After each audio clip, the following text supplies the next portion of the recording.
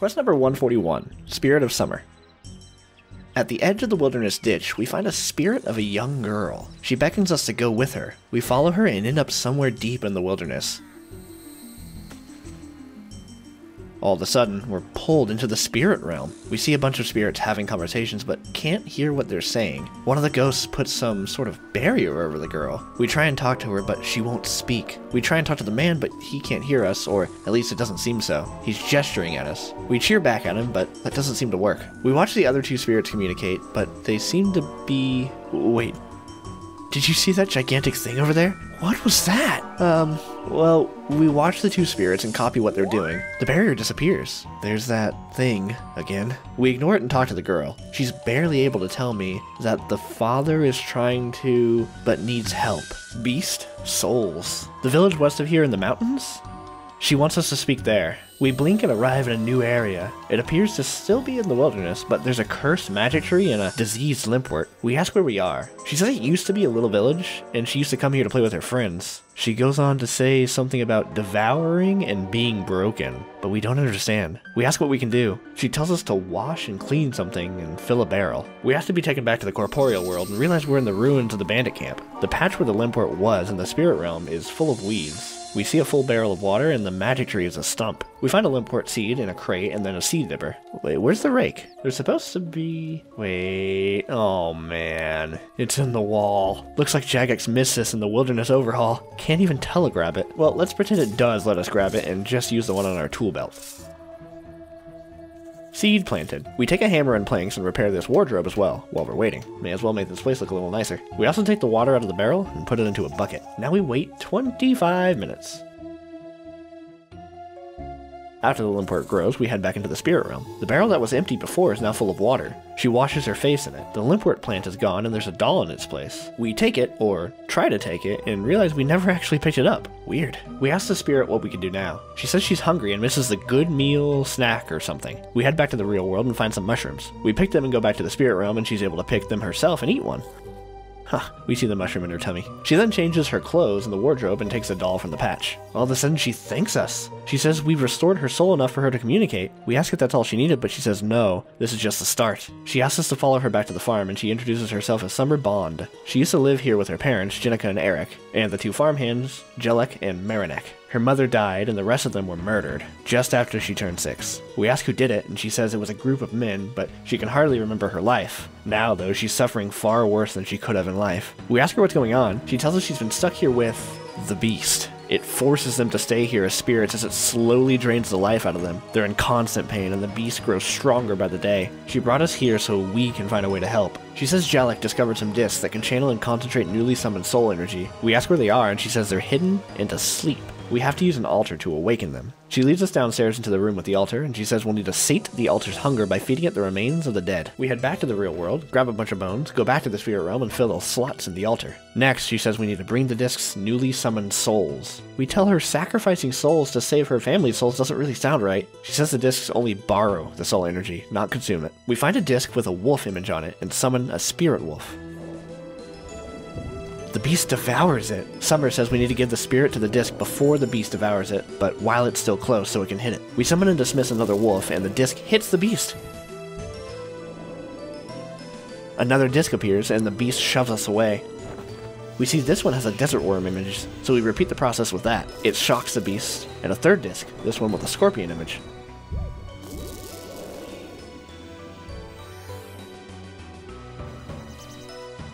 The spirits come and entrap the beast over the disc after we shock it again.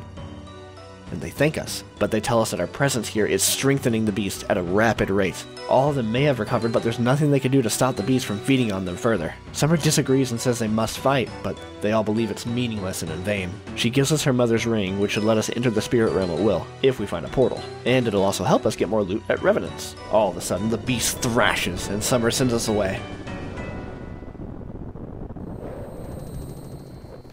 Quest complete. As we're brought to safety, we can feel the earth shake. How is that possible if the beast is trapped in the spirit realm?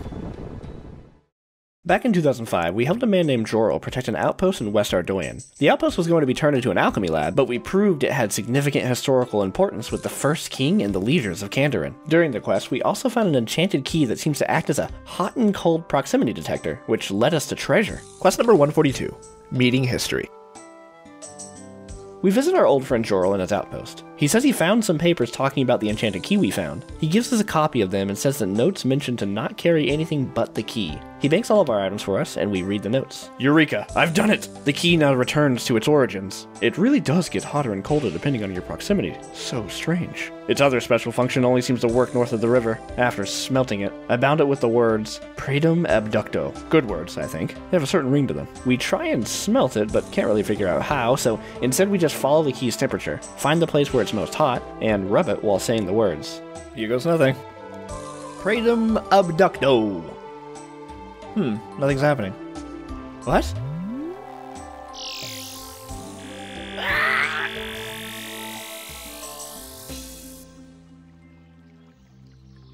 Where am I? We find ourselves in some sort of farm with a barrier around it. The river seems to be the same shape, but there's no bridge. We head into the fenced area and, oh, that kid is banging runes together.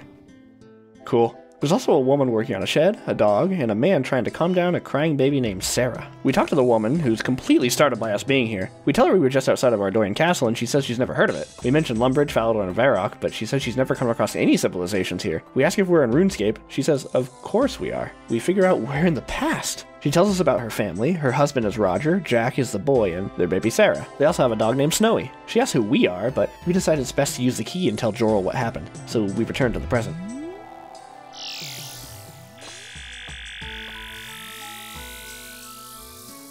We fill him in and he tells us he's studied the notes and found out that we can choose what part of the past to go to by rubbing different parts of the key. We head back and go to rub the key. Oh.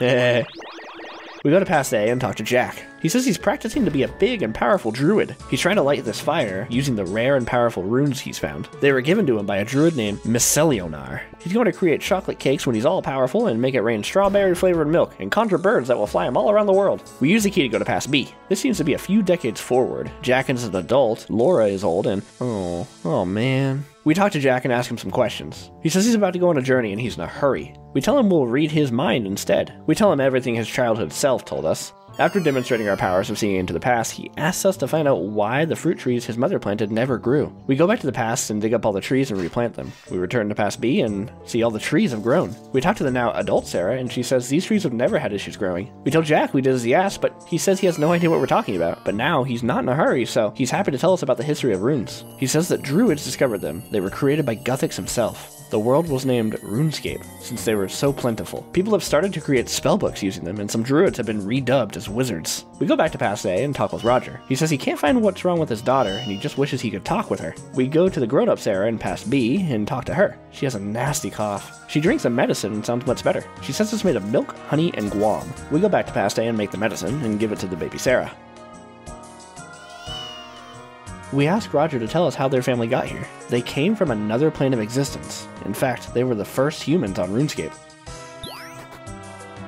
We go again to past B and talk to the old Laura. She says she spent her entire life looking after her family and just wishes she took some time to see the world. She says she was too worried she'd leave and never find her way back. We go back to past A and make a crude map of RuneScape using charcoal. We give it to Laura and we return to past B, and she says she's lived a life with only a single regret. She says she lost a family brooch in her travels. We go to past A, find the brooch by her bedside, and steal it, burying it in the ground by the shed. We dig it up in past B and give it back to her. We ask her about the history of this world. She says that they met Guthix, the god that introduced humans to RuneScape. Although he didn't create them, she knew he was immensely powerful and took on his human form to not scare them. We ask about Saradomin and Zamorak. She says Guthix is the only one she's met, but she's rarely seen him since, as he doesn't want to upset the balance of the world. He encouraged them to live in harmony with their surroundings. He also warned them to not abuse the environment, and that he had not created RuneScape. He spoke of elder gods that existed in a time before even he could remember. He also told them about short folks of varying kinds, but nobody has seen them as of yet. We return to Jorel and tell him everything we learned. Quest complete.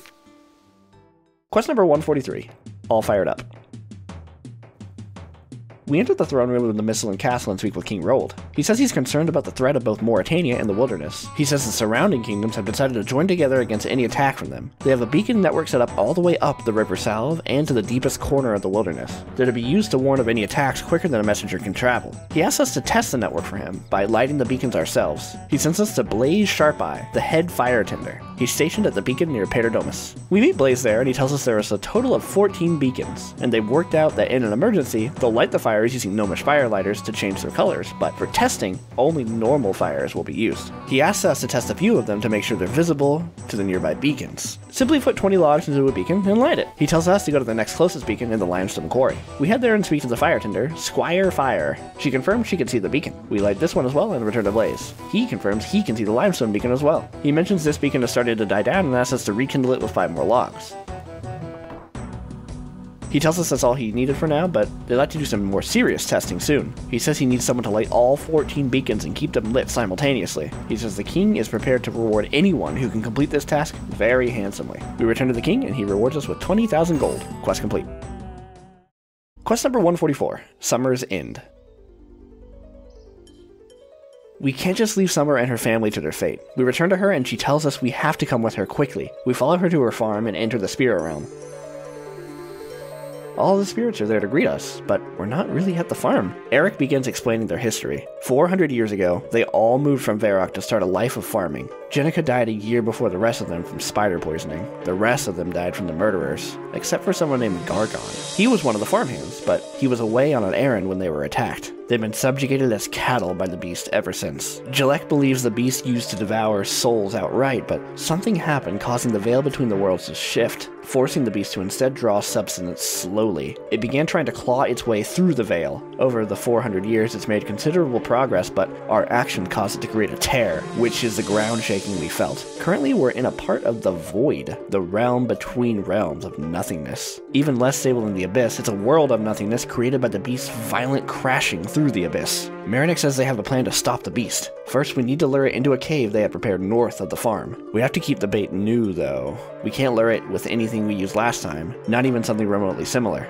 We head to the cave and summon an iron bull, which uses a blue charm, and it seems to follow it. The problem is the cave is collapsed. We go back to the corporeal realm and enter the cave. Just inside is a skeleton. We loot it. It has a spade, tinderbox, axe, and pickaxe. We use the pickaxe to collapse the cave entrance. We managed to lure the beast into the new open cave entrance.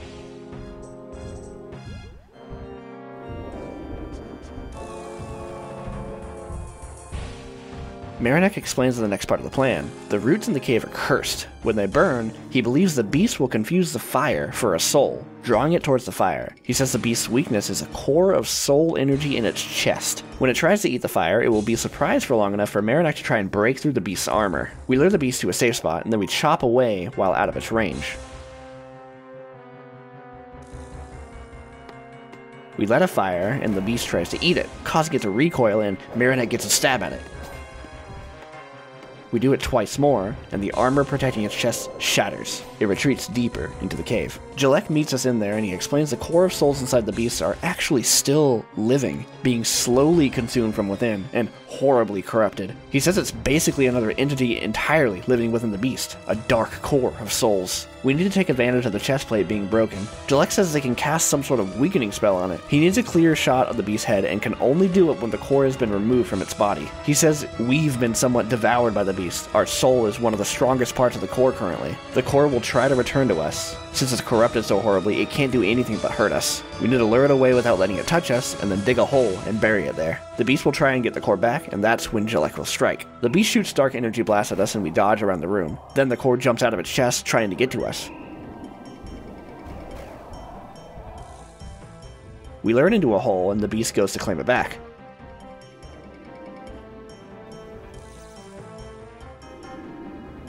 Jalek casts a spell.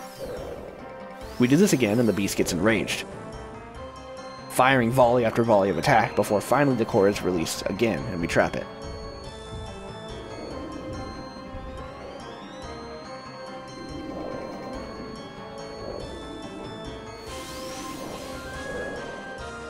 The third spell causes the beast to retreat to the end of the cave. We give chase and find the beast is cornered. The spirits meet us here. Eric tells us it's time we defeat it for good. Jalek says if the spells worked, we should now be able to do some direct harm to the beast's actual existence. It's a being of overwhelming pain and torment, so it must be taken down with divine wrath. That's where we come in. Our actions of saving Summer's soul were somehow important. The cave is where Gargon buried all the victims, and it's also where they buried Jenica. There's a significant amount of spirit energy here. We need to bless the graves to restore the strength of their souls so they can use the holy power to strike. We need to bless the correct grave when the beast uses an attack in order for it to work. Since the beast is weakened, we are able to distinguish which soul it's using to attack with. Each soul will need to hit the beast once.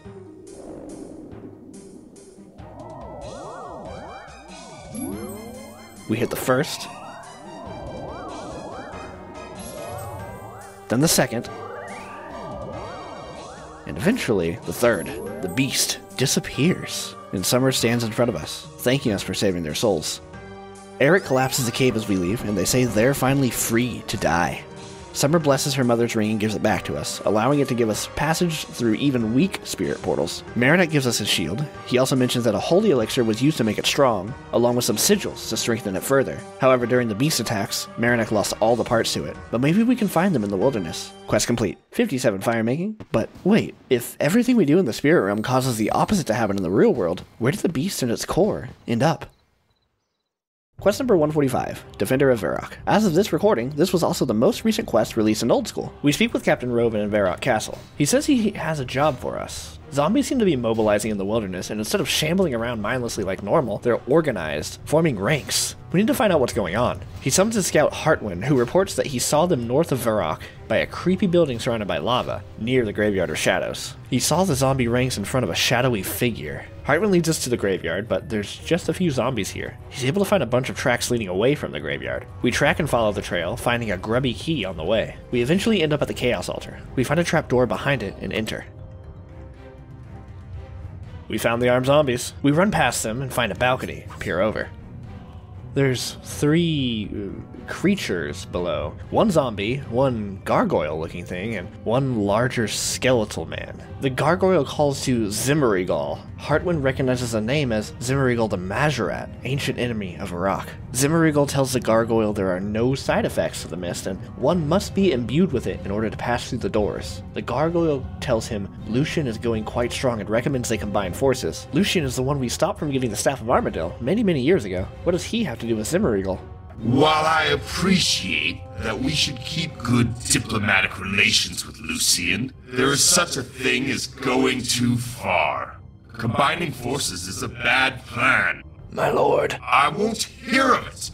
Lucian would likely want to lead in such an arrangement, and I have no desire to serve at his behest. Besides, I have significantly powerful resources of my own. After many long years, it is time for Arav to take command of my zombie troops. Arav? Like Shield of Arav? Hero of Avaraka? A fourth being comes into the room. Hartwin recognizes him clearly as Arav, the greatest hero of the Fourth Age. Zimmerigol tells Arav and his gargoyle Sharath Tirk. Zimmerigol tells Arav and his gargoyle Sharath Tirk to inspect the troops. We kill some nearby zombies and the mist Sharath Tirk was talking about pours out of them.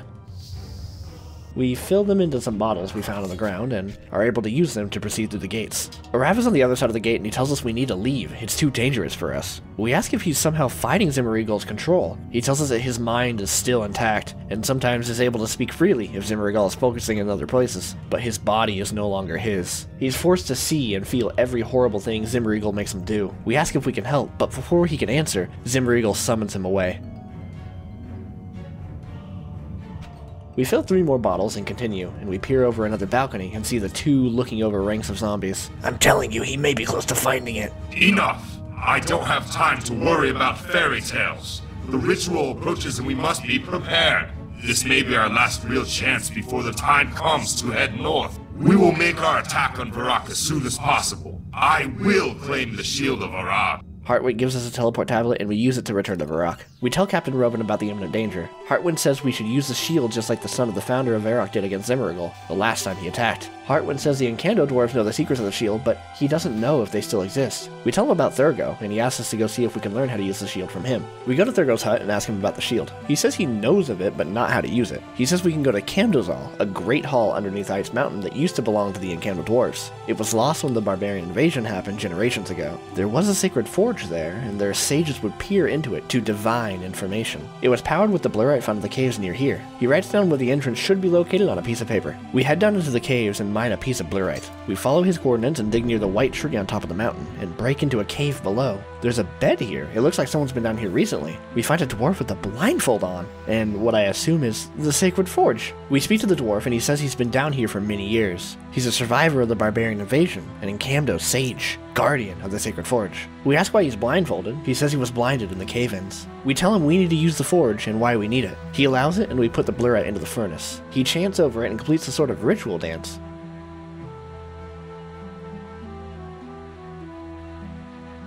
He tells us to look deep into the forge and visualize the shield. We see Roald. We ask what he's doing here. He responds that he's just our mind rationalizing the information we're getting from the forge. The king starts explaining the story of the Shield of Arav and then is replaced with the queen.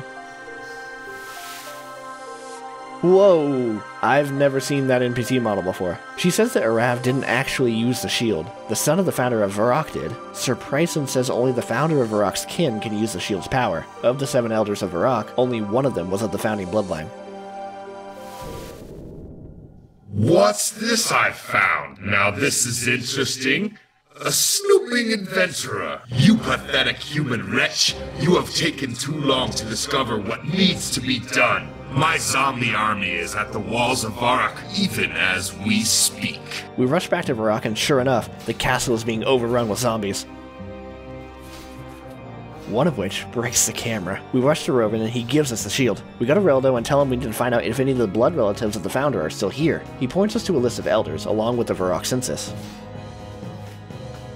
We start talking to the people mentioned with similar names, beginning with Roald. Nothing happens when he holds it. Next we try his advisor, same thing. Sir Pryson, same thing. We head to the museum and talk to the curator. He says his great-grandfather was adopted into the Halen family. He says one of his ancestors actually married into the Fitzharmon family. We head to Dementius Fitzharmon and have him try. The shield radiates with energy as he holds it. Dementius takes the shield and destroys the invaders.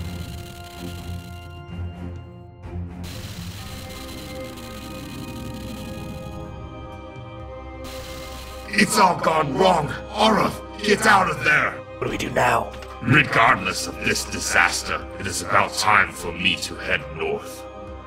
Quest complete. Quest number 146, Swept Away. North of Draenor Village, we find an interesting caravan with undead cattle and a pungent cauldron. We talk with the witch, Maggie, and she says she's brewing up a mean batch of the good stuff. She says it's not easy to make and needs some sort of the old razzle-dazzle, a sort of enchantment or witchy charm. Her cow over there named Babe has the sniffles. We can hear it over there sneezing. We offer to help, and she says the only thing left needed is to stir the brew with an enchanted broomstick. She has a broom, it's just not enchanted. She says this will need the help of a bunch of good witches, namely Hetty, Betty, and Aggie. We bring the broom to Betty, and she says she'll be happy to help. She says she'll need her wand, though, and it's locked in a chest in the cellar. It's sealed by magic. We head down and speak to Lottie, her apprentice. She tells us the chest won't open until order is brought to Betty's menagerie. We need to return all these animals to the correct pins, and we have to do so by only carrying one at a time. And we also can't carry them through a chamber that already has an animal in a cage. She also says the bat and snail are already where they need to be, so we can just focus on the other 4. We easily solve the puzzle. And open the chest.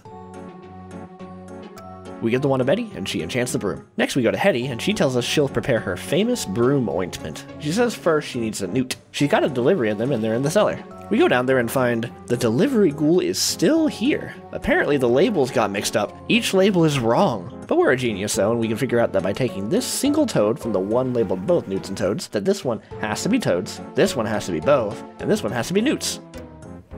We give one to Hetty, and she makes the ointment. We add it to the broom. Next, Aggie teleports us to a secret area that witches use. She's prepared a pattern of 16 lines in sand. To enchant the broom, we need to sweep away exactly 4 lines to leave 4 small triangles and nothing else. Once again, Genius Us solved this puzzle in record time.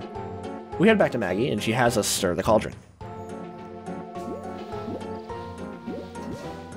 She thanks us for helping her make her goulash. That's just food. She also says we can help ourselves to 10 bowls full. Quest complete.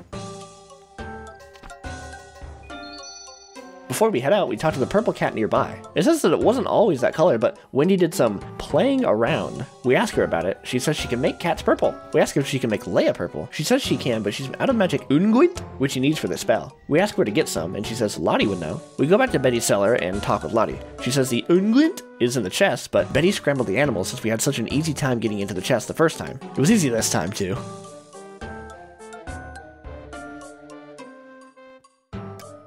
We return the unguent to Maggie, and she dyes Leia purple. Mini quest complete. So the next full episode is probably going to be pretty big. You'll end up tormented if you'll miss it. Claw that subscribe button to make sure you don't. Hey, thanks so much for making it all the way to the end. See you soon.